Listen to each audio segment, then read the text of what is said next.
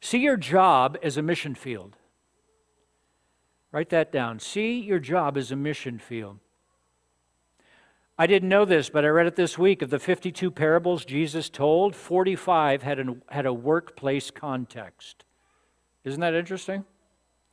Jesus, somebody added these up. Jesus made 132 public appearances in the Bible. 122 of them were in the marketplace. The workplace is an ideal place for evangelism. Henry Blackaby, who wrote the book Experiencing God, said the next spiritual awakening could very well take place in the marketplace. And think about it. You're spending 40 to 60 hours a week with the same group of people. The impact that you could have on their lives is monumental. You spend more time at work than you do with your family. Take away the sleeping time. What that means is on a very practical level, is that we don't have to be obnoxious about our faith. You don't have to take your work cubicle and convert it into a Christian bookstore. You know what I mean? And splatter Bible verses over everything and every Christian piece of paraphernalia. You don't have to do that because you're with these people all day long. And so better to witness to them with your life, with your attitude, with your behavior, because you're with them all so many hours, sooner or later, they're going to notice. They'll notice that you don't lose your cool as often as others do. Or if you do, they'll notice that you're one of the first to ask for forgiveness for that.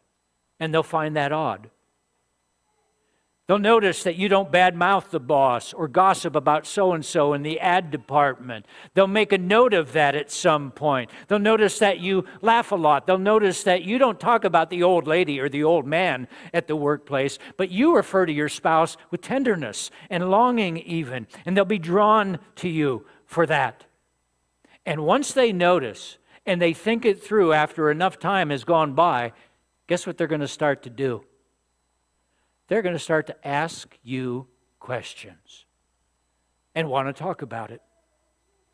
Authentic Christians will attract others to Christ with their lives. We're to be salt. What does that mean? It means we're to make other people what? Thirsty. And that's how your job can become a mission field. That summer I spent on the railroad tie gang that I was telling you about, I ended up being given the position of pulling spikes, and the people who pulled spikes, there's only two of us, and we're 50 yards ahead of the main group, and all we do all day long is pull spikes. But it's just a two-man job, and so me and a guy named Craig, both of us were college students, we were given the assignment of pulling spikes that summer.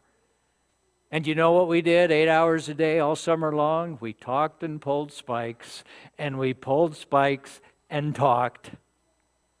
And my friends, by the end of that summer, Craig accepted Jesus Christ.